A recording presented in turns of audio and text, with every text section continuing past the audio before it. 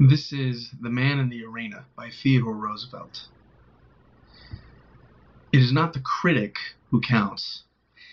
not the man who points out how the strong man stumbles, or how the doer of deeds could have done them better.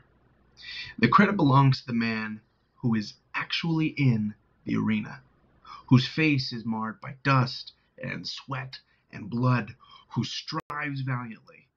who errs, who comes short again and again, because there is no effort without error and shortcoming. But who does actually strive to do the deeds, who knows great enthusiasms, the great devotions, who spends himself in a worthy cause, who at the best knows in the end the triumph of high achievement, and who at the worst, if he fails, at least fails while daring greatly, so that his place shall never be with those cold and timid souls who know neither victory nor defeat. Shame on the man of cultivated taste who permits refinement to develop into fastidiousness that unfits him for doing the rough work of a workaday world.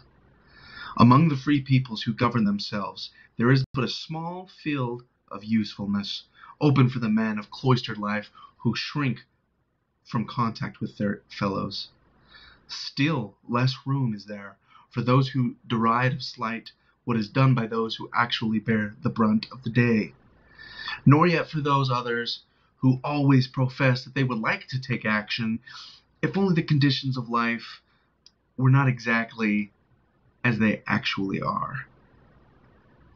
The man who does nothing cuts the same sordid figure in the pages of history, whether he be a cynic, a fop, or a voluptuary. There is little use for the being whose tepid soul knows nothing of great and generous emotion,